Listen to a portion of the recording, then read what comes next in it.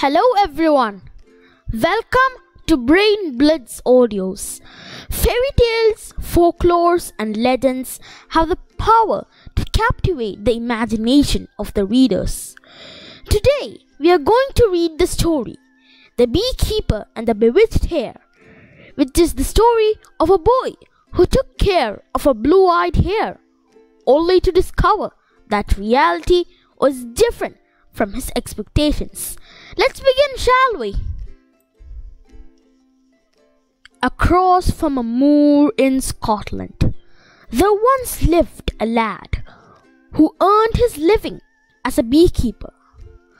Though he lived by himself in a cottage, he wasn't at all lonely. Maybe because he felt a connection with his bees. In warm weather, when heather blooms covered the moor, the bees buzzed about with a satisfied kind of hum, sipping nectar wherever they liked, and he felt happy for them. In late fall, when flowers became scarce, their buzzing became more erratic, and he understood their anxiety. Sometimes the lad complimented his bees on an especially large batch of honey, and they seemed to buzz about in pleasure and pride. Folks in town said the lad could talk to the bees. Of course, that couldn't be true, but in a way he felt they knew each other very well. One evening, as he was checking his beehives, two hounds suddenly appeared from across the moor, barking wildly and dashing directly toward him. The object of their chase soon became apparent when a white hare leapt out of the heather into his arms. Quickly, the lad tugged the terrified animal under his jacket. The two hounds circled his legs, barking angrily. He picked up a stick and swung it around. Eventually, the dogs gave up and bounded away.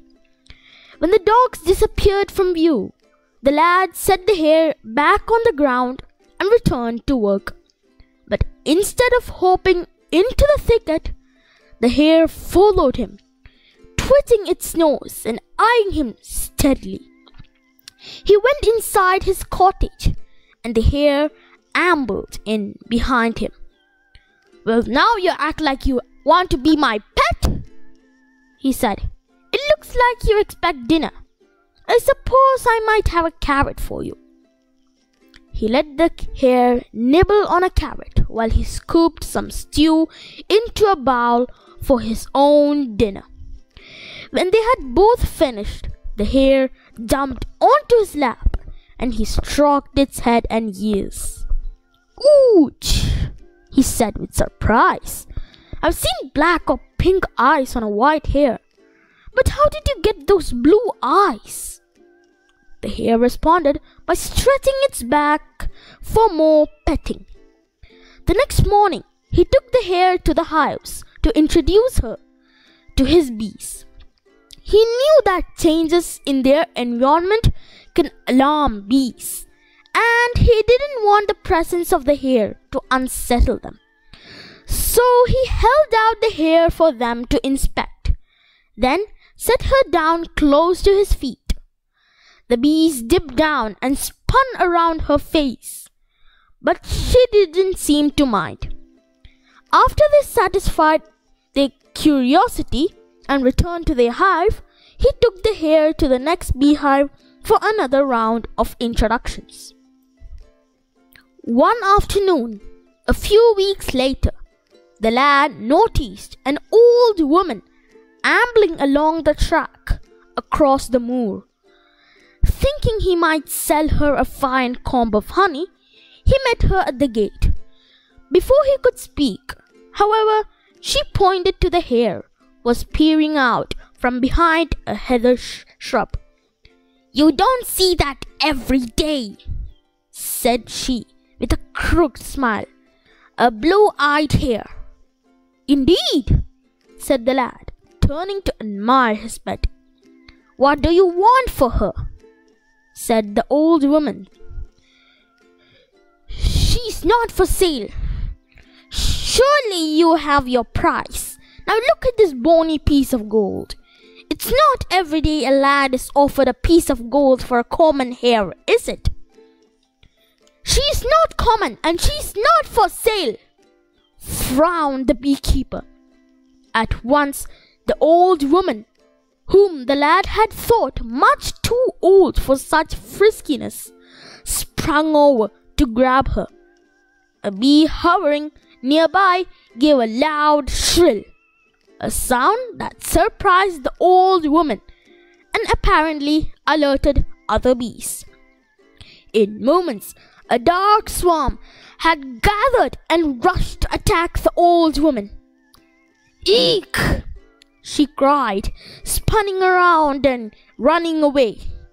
"You'll be sorry you didn't hand over the worthless hare when you could." The next day at the marketplace, when he was selling his honey, the beekeeper shared what had happened with the baker who tended the stall next to his. "Surely the woman was a witch," said the baker, arranging his bread, potato scones, and meat pies into neat rows. "Take my word for it, you'd better be careful." "Eh," agreed the seller of sweaters and kilts on his other side. "She's a witch, no doubt about it."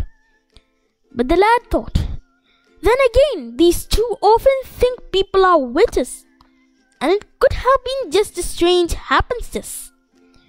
Still, just in case, that night he barred his windows and locked his doors.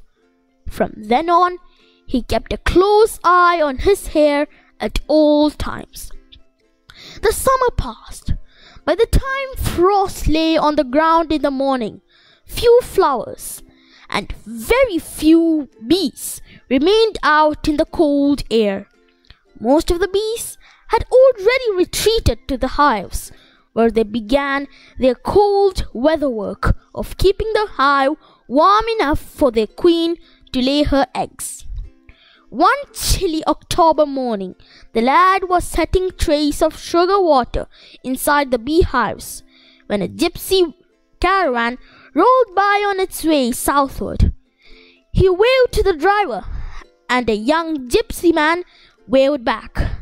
Much later, the lad noticed a sack of grain lying on the road just past the gate. "Ooh, it must have dropped from the gypsy man. They'll never know it's missing till they set up a camp tonight, and by then it'll be too dark to come back looking for it." So the lad hoisted the sack onto his cart and took off, following the tracks that the gypsy van had dug behind in the earth. In an hour or so, he caught up with them.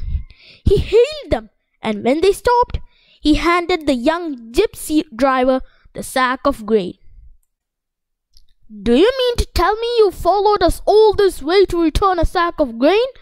Most folks are more than glad for us to go, and to never see us again." "Why shouldn't I bring it back to you?" said he. "Else I'd have to think about your poor horses missing their dinner tonight." Just then, the hare poked its head out from under the beekeeper's jacket. "And what is that?" said the gypsy lad. "A blue-eyed hare?" "Yes," he said with pride. "She's a special one.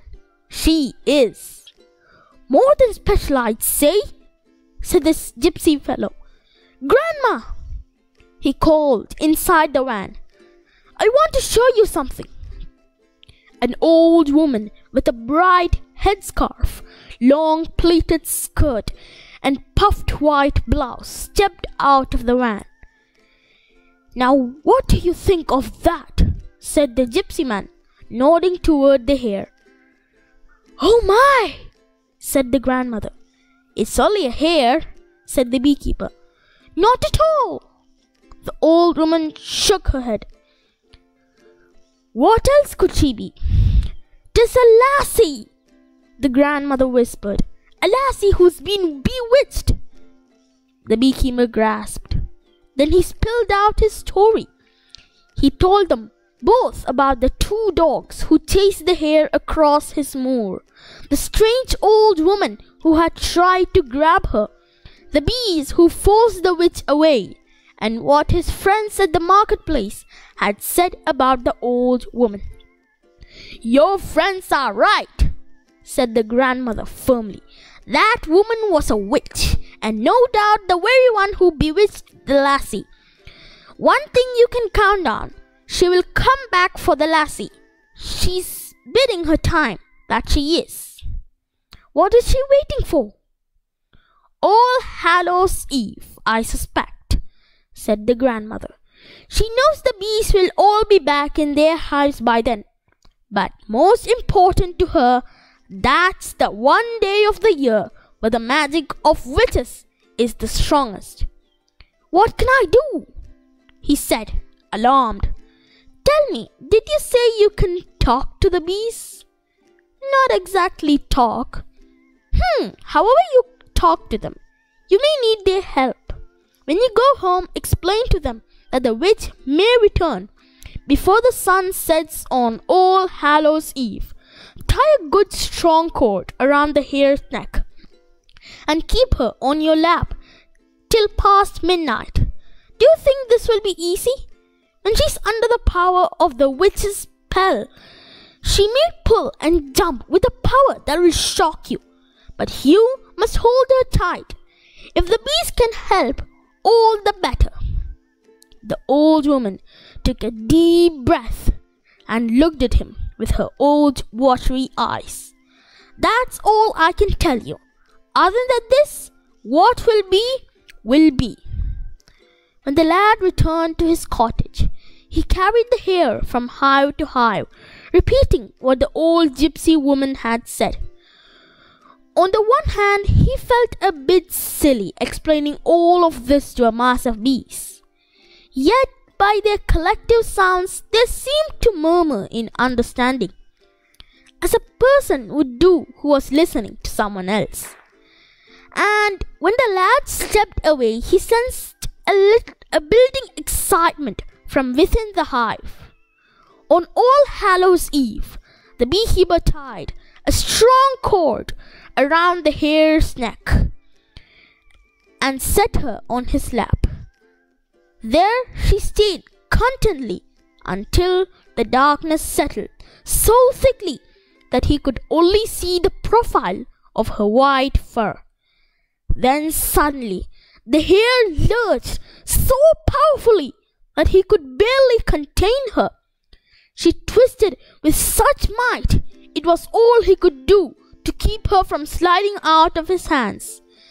Just as she started to wriggle free, he heard a hum that meant his bees were encircling them. Closer and thicker came the bees, forming a tall and deep surround. The hare jerked her ears and twisted her nose. She flitted on his lap and hopped about, but no longer tried to escape. Finally, the hare settled down once more.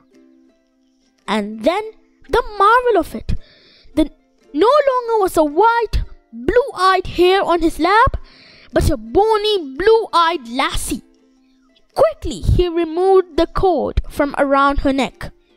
They laughed at the wonder of it. They did not know what to think. But as the morning dawned, the bees were back in their hives. The geese were winging over the moor, and the lad and his lassie were in the cottage, making plans to marry. And that's the end of the story, written by Sorche Leodhas. We hope you found it interesting. For more useful videos, please subscribe to our channel, Blitz Audios. We have uploaded many stories here at Blitz Audios. Some of the links are given in the description down below. Please do visit the links and enjoy more stories. See you soon. Bye bye.